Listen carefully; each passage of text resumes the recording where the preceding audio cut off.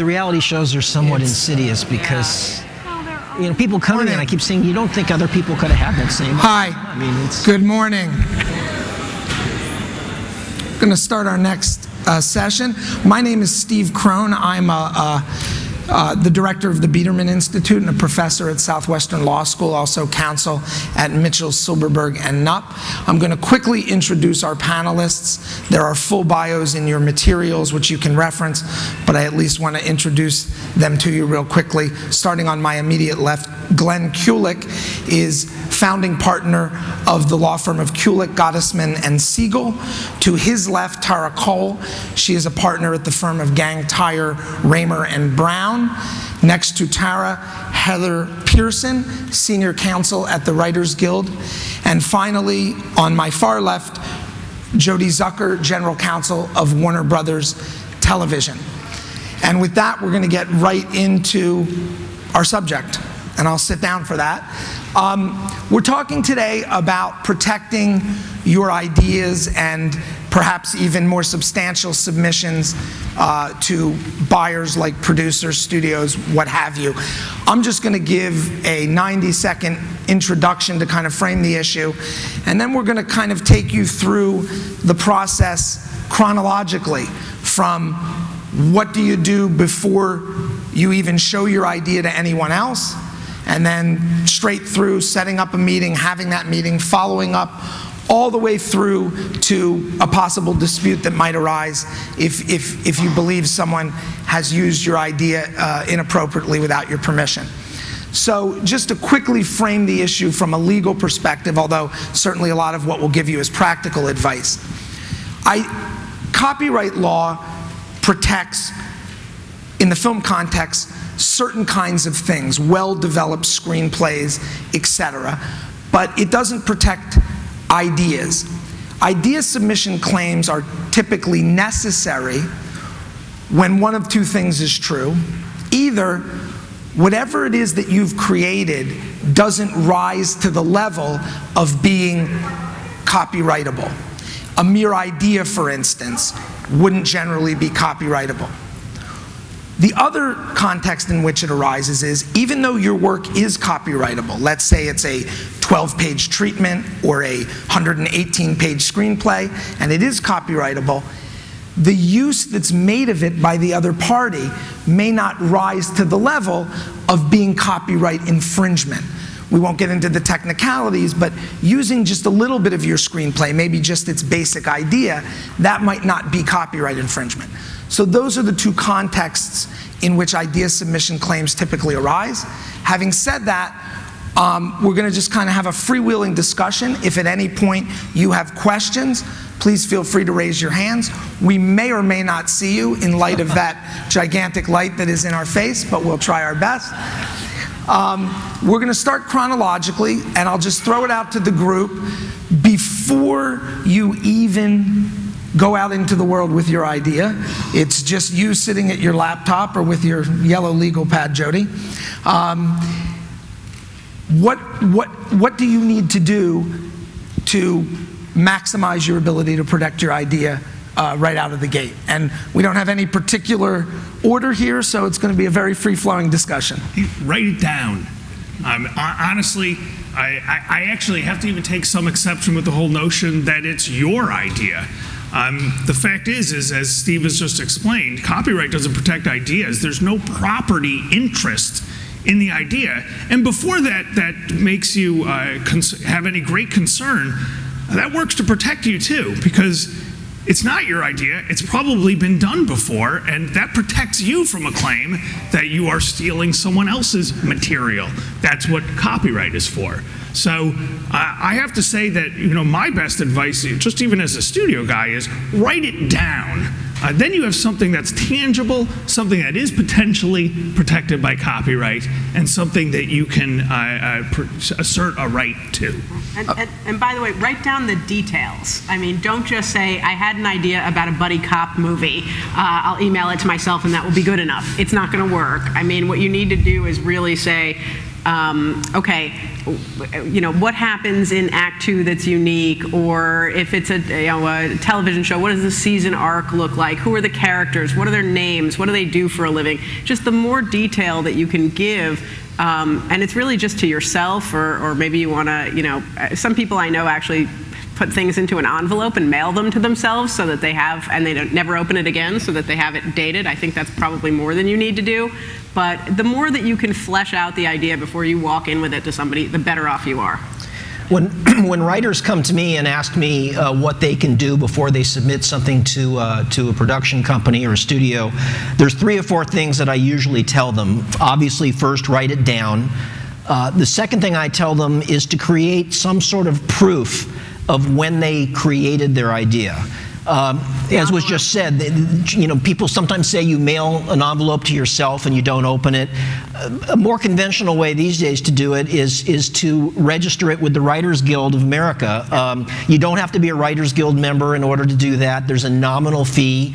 It lasts for a few years. I think that's probably the easiest and safest way to do it.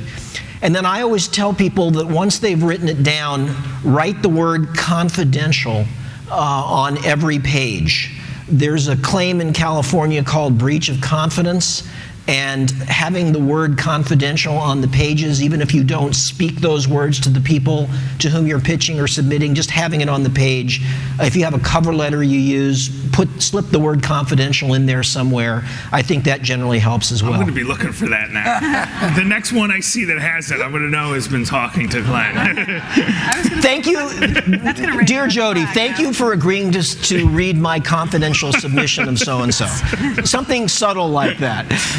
I would add that you can save drafts. I mean, that idea might change, so keeping all the drafts that you have in whatever type of disorganized file that most of the writers I talk to have, but the ideas change, so keeping drafts, because you'll say, oh, this isn't what I pitched, but that was my idea 3 drafts back, and so keeping the drafts and either writing confidential or writing copyright, whether it is or not, if anybody sees it, it is indicating that you are intending to copyright and to protect that work. So, great. And registering, like he said, it's really easy on the Guild's website. You can go into the office and do it, but there's no need to. So maybe the one thing that I'll add before we move on to sort of setting up that meeting or mailing in the submission, sometimes writers are going in to give a take.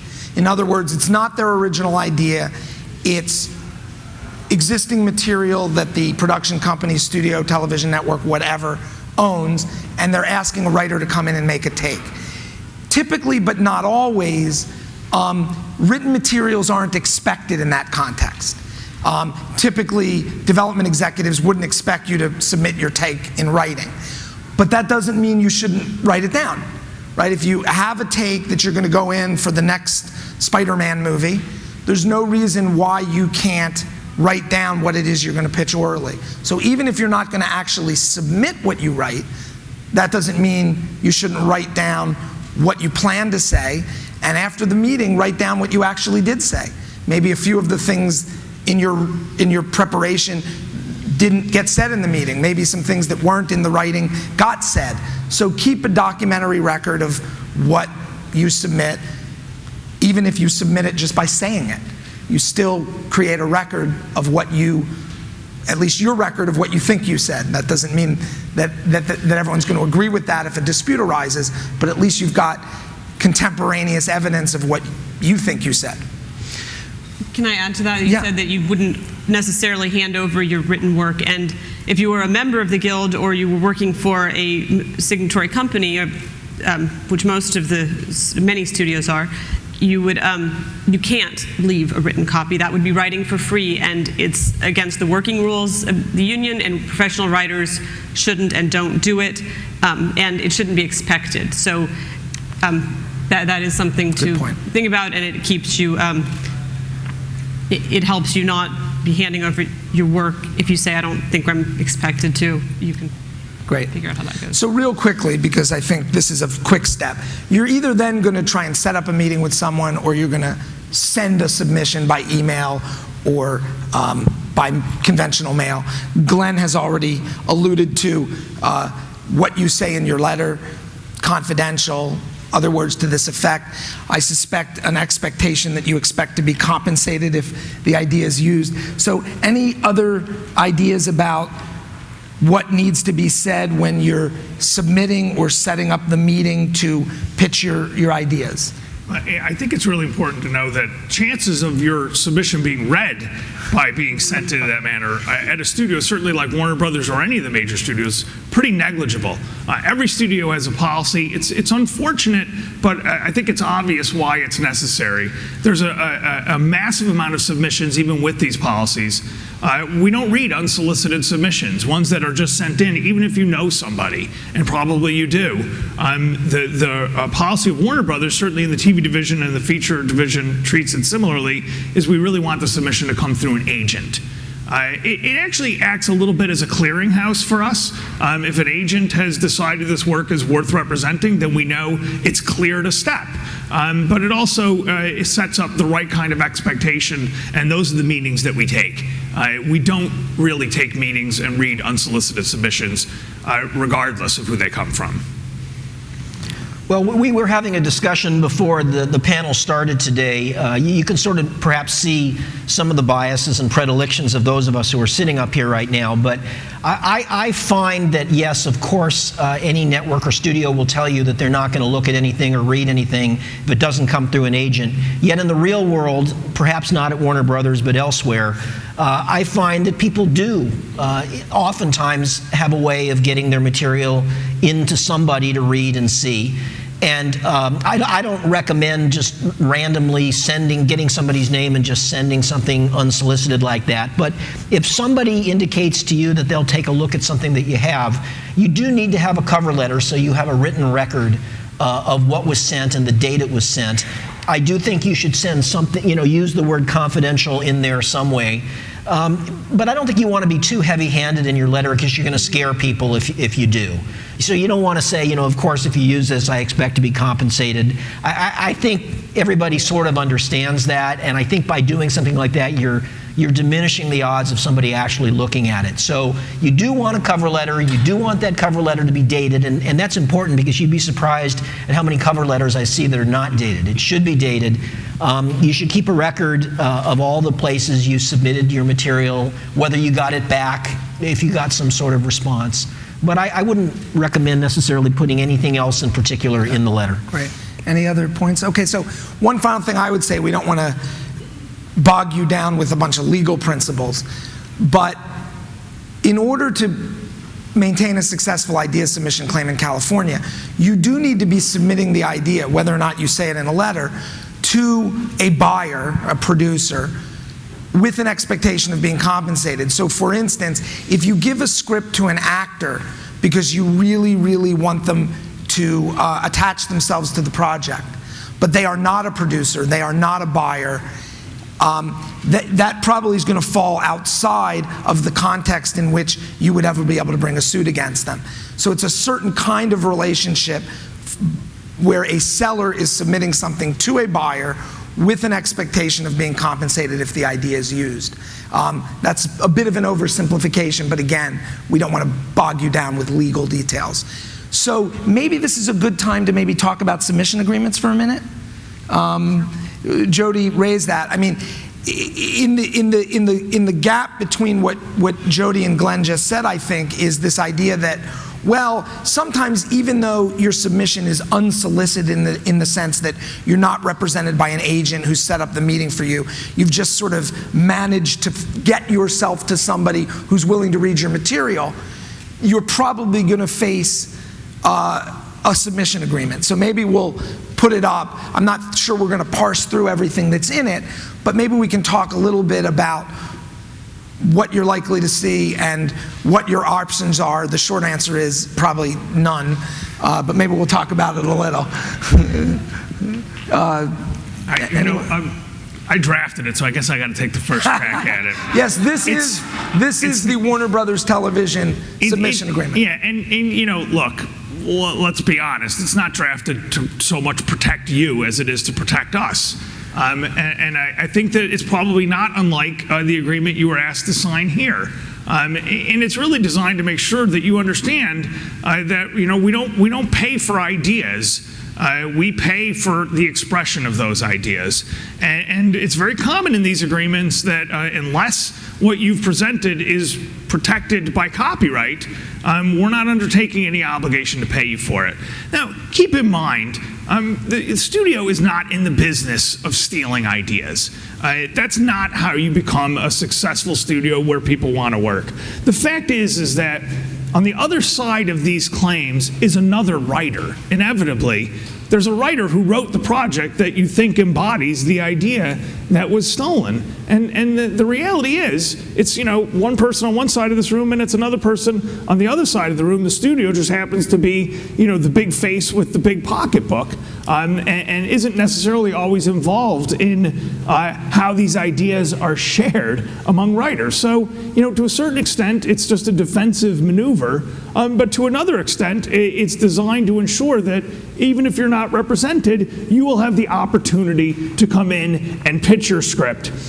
It's impossible probably in the end to completely protect yourself against a theft of idea. At some point, there's just an element of trust involved. And I know that's dangerously close to saying, trust me. And I don't want to get any closer than that, but I think you just said trust me. We can snip it out of the tape. We've now got you saying those words. Well, the reality is, and I feel fortunate that I work at a place like Warner Brothers that I think has a pretty well-deserved reputation. Doesn't mean we've never done anything wrong, and we don't have people there who do things wrong, but we're not in the business of stealing ideas. And if you're dealing with a company that you have a serious concern about, maybe you shouldn't be dealing with them.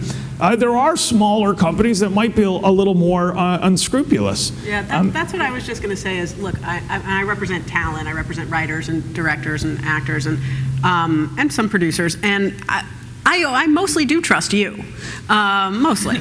But you meaning Warner Brothers. But I do. But I think a lot of what I see that makes me really nervous is when an actor comes to me and says, "I'm meeting with such and such guy. He's a producer.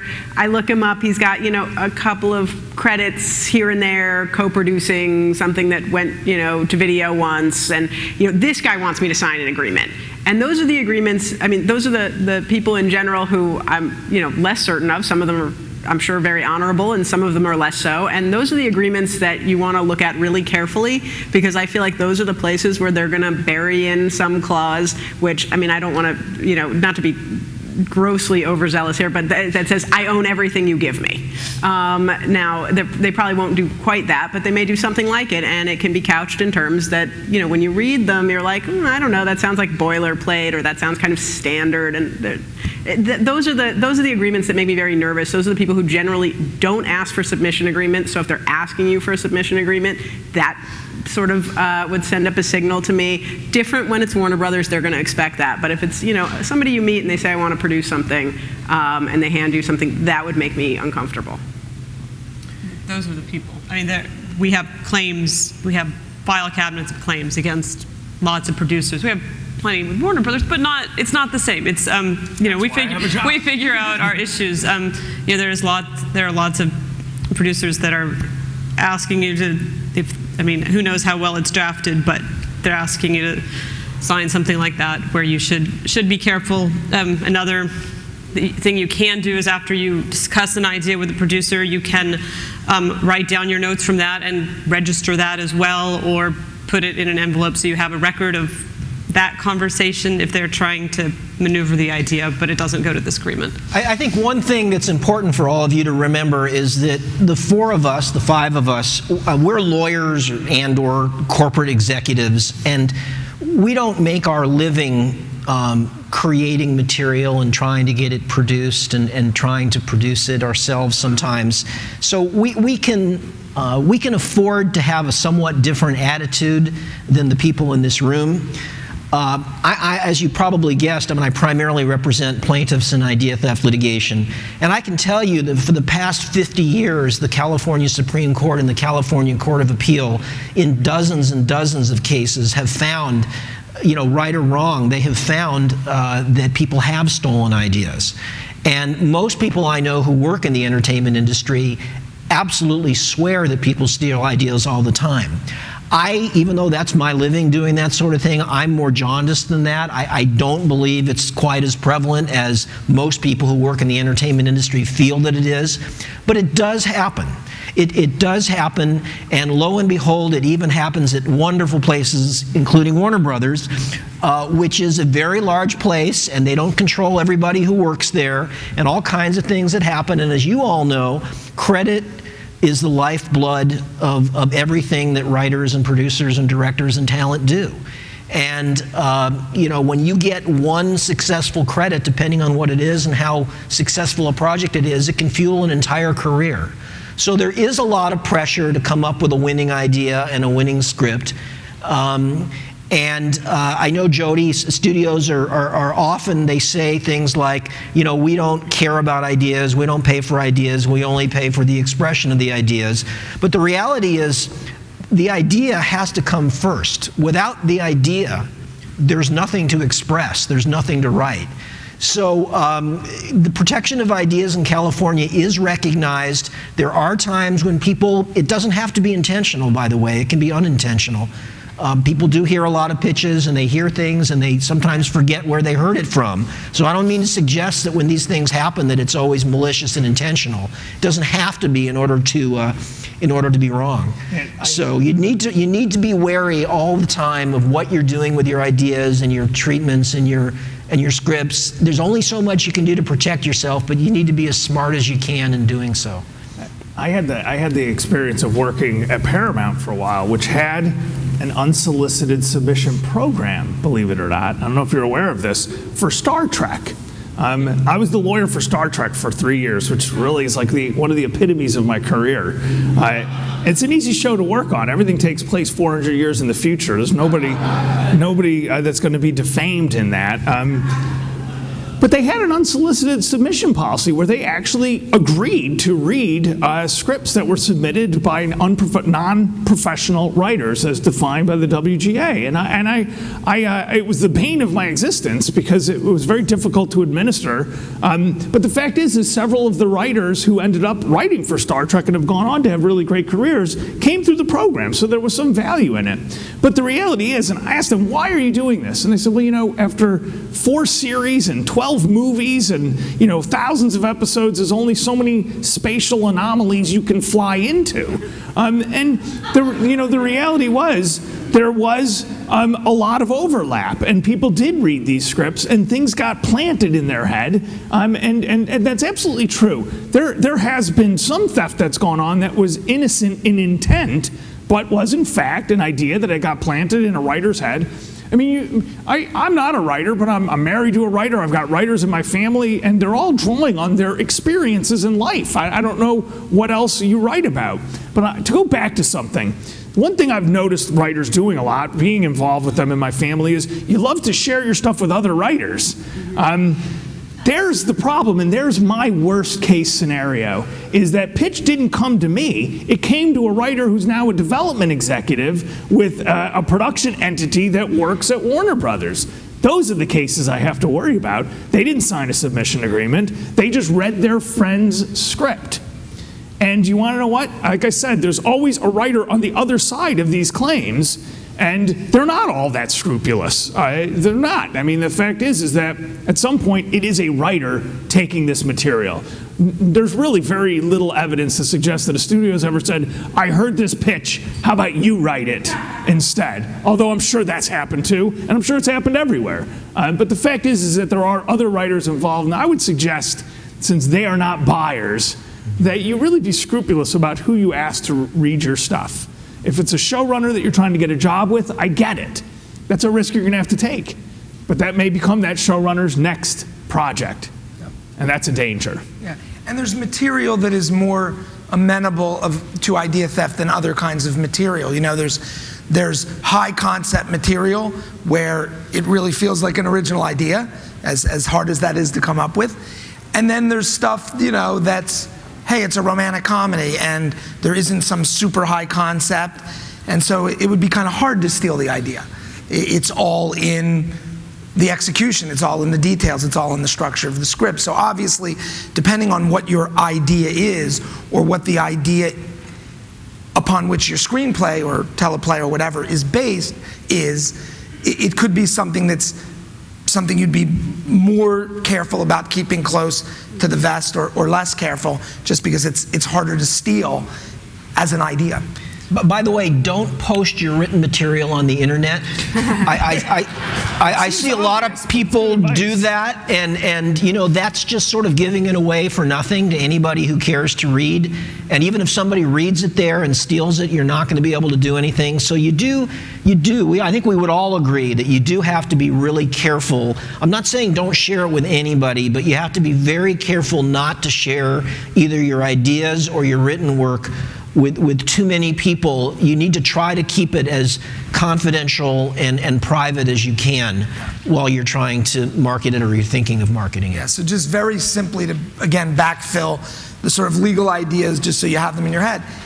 Just like you have to submit that stuff to someone who's a buyer, a producer in the language of the law, of the cases, you also can't give it to someone unsolicited, right? If you throw it through Jerry Bruckheimer's car window as he drives past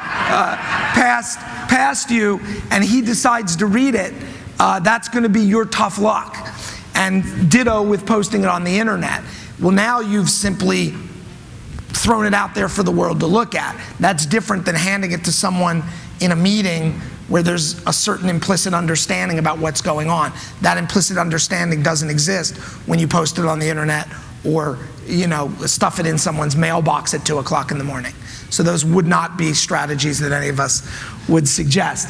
I think we can quickly deal with, oh, sorry, question, yes. Question. Yeah. I was just wondering, in regards to that, what about putting your original sizzle reel on the internet? Do you recommend that or not? I'll take does anyone want to take a crack at that? One of the personal attorneys would be better to answer that, because I mean, I think you're giving it up in terms of the idea. I think that once you put it out there, there's no real understanding between you and the person who views it randomly that you'll be compensated.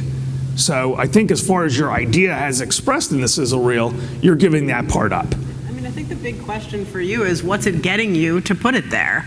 I mean, and also, what is a sizzle reel like? I mean, if it's something that's more to show visual style or something like that, I mean, it may not really be something that is very easy to steal. If it's something that really shows a narrative or something that you're going to create, it may be characters or something, it may be different. But I think the question on that is really, and all of this, by the way, there's some risk you're going to assume. There is. You're going to be in this business, you're going to assume some risk, you should assume some risk. You are never going to get anywhere writing something and holding it like this and never giving it out. So I think it's just, you know, you just have to be aware, look, there's a risk.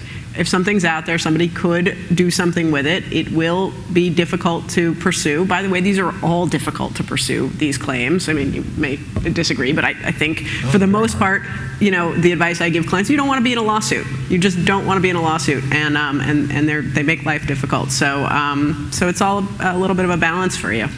There's another question, but just one final thought. Remember, we're only talking about idea protection here. If your sizzle reel includes a bunch of story, some dialogue, that doesn't mean someone can steal your story and your dialogue. Right. But the underlying idea could be taken. If the underlying idea is boy meets girl, boy loses girl, boy gets girl back, you're in trouble, right? Because that's not really going to be protectable.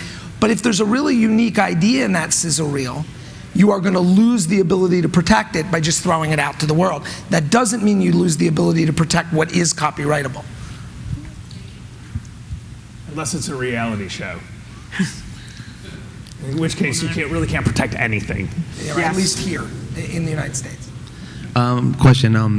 I know attorneys aren't really like used as agents and stuff like that, but I've been hearing this in the business that can an attorney actually help you get an idea to somebody?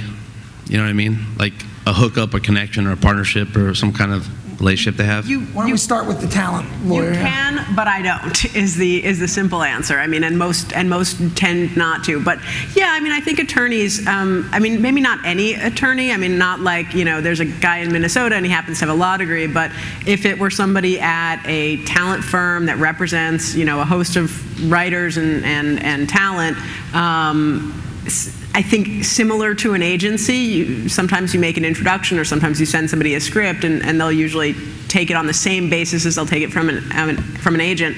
As a general matter, it's not something that we do. It's not kind of the business that we want to be in because it kind of puts attorneys a little bit in the line of fire, and it's not really our job. So some will do it, but I wouldn't go looking for an attorney. I'd look for an agent. It's what they do, and it's what they do well.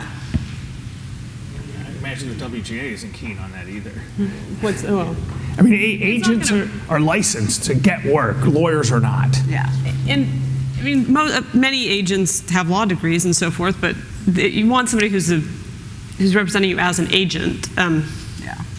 In my experience, I think the question probably is, if you don't have an agent and you don't have access to an agent, can you use a lawyer? The answer to that is yes. If the studio or the network or the production company has heard of the lawyer, they might very well accept it, and that is a way to do it. Many lawyers won't submit, but if you find a lawyer who's willing to, and the network or the studio is willing to accept it, yes, that is a viable way to do it if you don't have otherwise access to an agent. But if a lawyer tells you, I'll submit it if you pay me, be very careful. Yeah, don't do that. Yeah. And the Guild has rules about members working with agents who aren't agents, if you're not an authorized agent through the Guild, but I think it's a further question. Yeah, and that's actually, you know, in the letter that you will get when you try to submit something that we haven't solicited, it says, we will only accept submissions through agents recognized by the WGA. We can't recommend one, obviously, but you can obtain a list. And I think you guys make the list available. Yes, I think it's on the website. I'm almost certain it is. It is. Was there one more question over here? One over there. Over here. Okay, so right under that light. Right here. Just start. Oh. We can't see you, but if you start talking into the mic, we'll hear you. Okay. Going back to the sizzle reel question, does stuff that you put on the internet, such as your sketches on YouTube, would that fall in the same category as giving your product away, basically? Anytime you put something on the internet that anybody can access at any time for any reason, you are running a significant risk that if somebody takes that and uses it or uses portions of it or whatever, or ideas from it, yes, you're running the risk. Ideas, we haven't really talked about this, are only protectable in very limited circumstances. And if you give it away that way, you've lost the right. I can go that far as to say definitively, you've lost the right to sue somebody for stealing your idea. As Steve said, if it rises to the level of copyright infringement, that may be different because the standards are a little different in terms of access and things. But so, for idea, you're out of luck if you put it on the internet. If you're an artist, because you mentioned sketches, it's too long of an answer to get into it in detail, but the short answer is sketches are copyrightable. So the question is going to be, what can people copy from your sketch without committing copyright infringement? And that's not that easy to do. So a sketch is something different. To take the idea out of a sketch and just steal the idea of the sketch without committing copyright infringement, that's a little harder to do than stealing the idea out of a script or etc. So you may have more protection there. That doesn't mean it's a good idea. Yeah, if we wanted to put that sketch in one of our shows, we would come to you and get a license. Clearly be a problem. But if your sketch was, you know, the head of a man with the body of a fish, and we said, well, we like that idea, we could do our own sketch and we wouldn't owe you anything. High concept. I have a high concept reality show. Is it too loud? I'm sorry. No. He just doesn't want to hear your idea. Okay. That was my sorry. My legal defense. That was funny, actually. That's the this legal defense.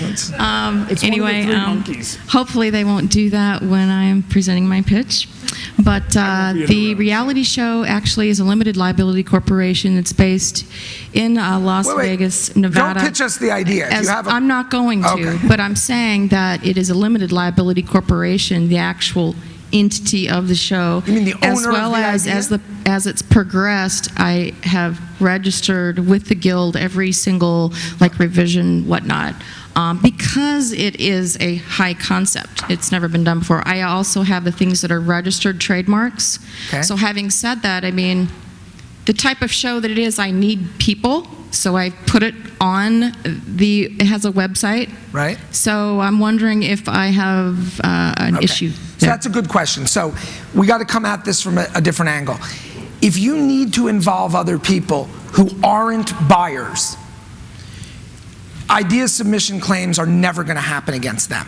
So the nature of your relationship has to be such that stealing your idea would violate their agreement with you. So you need to enter into some kind of contractual relationship with those people that says you're an employee, or whatever you do is a work for hire for my entity. You mentioned it was an LLC.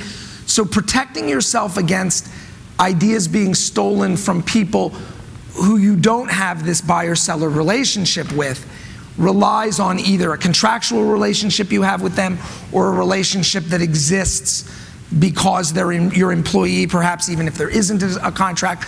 But you need to have them sign something that says, you're going to share confidential information with me, and it belongs to you, and I can't do anything with it, and anything I add to it belongs to you, et cetera, et cetera, et cetera. Okay? Non-disclosure agreement, which there are forms available. I was just referencing the fact of being stolen, an idea being stolen because it's out on the internet. Well, as to people who might want to make the same show you're making, in the United States, an idea for a reality show, this is not really much of an overgeneralization, this is basically it, isn't protectable. It may be protectable in other parts of the world, but in the United States, it's not protectable under copyright, and the scenario you're describing doesn't fit within this idea submission channel that we've been talking about up here. So yes, someone could decide they really love that idea for a show, and they're going to do it themselves and never talk to you about it. Now, let me explain something that most people don't realize. Ideas themselves are never really protected as ideas, or you might think of a piece of property being protected. The only way that you protect an idea is when an idea is presented or pitched or submitted by one person to another in a certain context, under certain conditions. It's the relationship of the two people, the person pitching and the person receiving. That's what's really being protected when you say that the idea is being protected. It's not really the idea itself. It's that the law is saying in certain circumstances when an idea is disclosed from one person to another in a particular setting under particular circumstances, we're going to protect. Really what they're protecting is the relationship of the two parties that they've been creating by one person agreeing to pitch and the other person agreeing to receive the pitch or receive the submission. That's what's being protected. So when you put your idea on the internet, there's no one-on-one pitch or presentation. It doesn't fit the setting, the very limited setting in which an idea is going to be protected. You're sort of, in the parlance of the Supreme Court from many years ago, you're sort of blurting out your idea to the world. And it's not going to be protected. If somebody sees it on the internet, they can steal it all they want. If it's just the idea that's being stolen, you're not going to be able to protect it. So that's maybe a good segue to, we've got about 7 minutes left, maybe that's a good segue to, what happens if you do everything right, you write your idea down, you go in, it's in a context in which both parties implicitly understand that the submitter expects to be compensated if their idea is used, and then you believe that the idea has been used and you haven't been compensated. What do you do? What's that going to look like? How's that going to play out? Maybe that's what we'll spend our last 6 or 7 minutes on.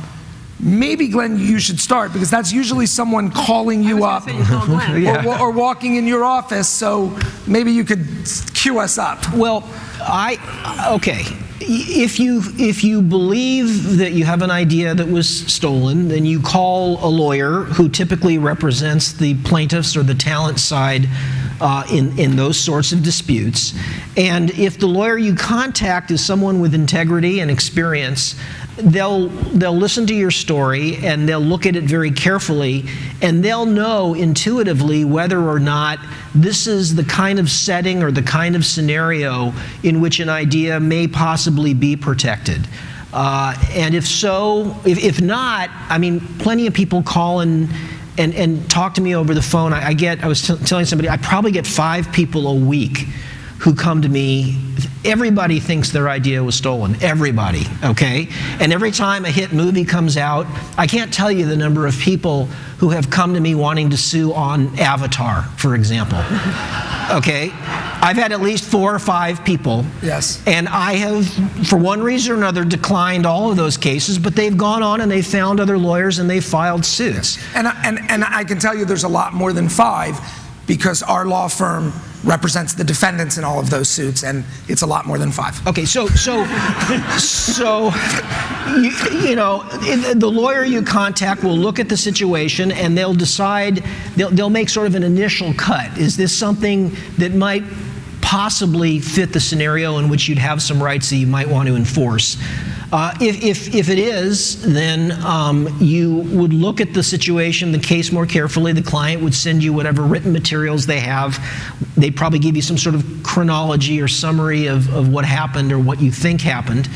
If at that point that I think the case has some potential merit at least, I will typically recommend that you write a letter. You have your lawyer write a letter to the studio or the network, whoever it is, to give them a chance to explain. You know, suing people randomly or without very, very good cause is not cool in my mind, okay? But what I'm saying is not necessarily the prevailing thought out there. There are plenty of lawyers who do what I do, who will throw anything against the wall and see if it sticks. I just don't happen to believe that, maybe because I had family, you know, who worked in the entertainment industry when I was growing up, and I know how hard everybody works, and it's very difficult business.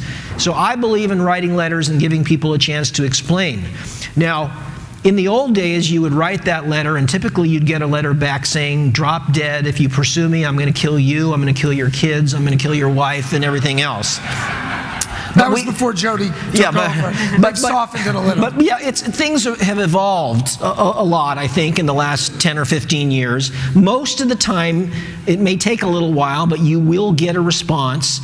Sometimes, especially if the lawyer who's representing you is someone who the other side knows and trusts a little bit, they will share information with you. And I will tell you, I have been persuaded, like in the Avatar situation. I mentioned the Benet brothers case, The Last Samurai. There have been a number of times over the years where, based on this initial dialogue, I've been satisfied, at least to my belief, that pursuing a case is probably not wise, and I'll decline to do so. So these days you can usually get a pretty good dialogue going and at least get some information before filing a suit. But you know, there's always a lawyer out there who will file your suit if you want one. And somebody took the case that he declined, and they lost. I've had a lot of people take cases that I've declined, and I'm proud to say I can't remember any that I remember hearing later on turned out to be a success. So. But there are lawyers out there who will do it, and you just have to be smart about it. You got to really be careful and open your eyes. There are a lot of ideas. So we only have a little bit of time. Up here. Yeah, Glenn's number. Sorry, you're going to have to look it up on the internet. Well, there's enough info there. Go ahead. We only have about a minute left. But it's a serious issue that the Guild, that writers in general are very serious about, and while the Guild doesn't generally enforce individuals' copyrights, when there are cases of stealing from pitches and so forth, it's something the Guild is interested in, and we might take a case. It's and generally for members, but possibly, well, it wouldn't necessarily be for members. For anybody, if it's the right case, we could be involved in it. And so you can always contact the Guild and one of our representatives go through your case, similar to talking to a private attorney, but whether it's a case that the Guild would, like to pursue and enforce, because it's a serious issue that we are trying to, get rid of the producers who are doing it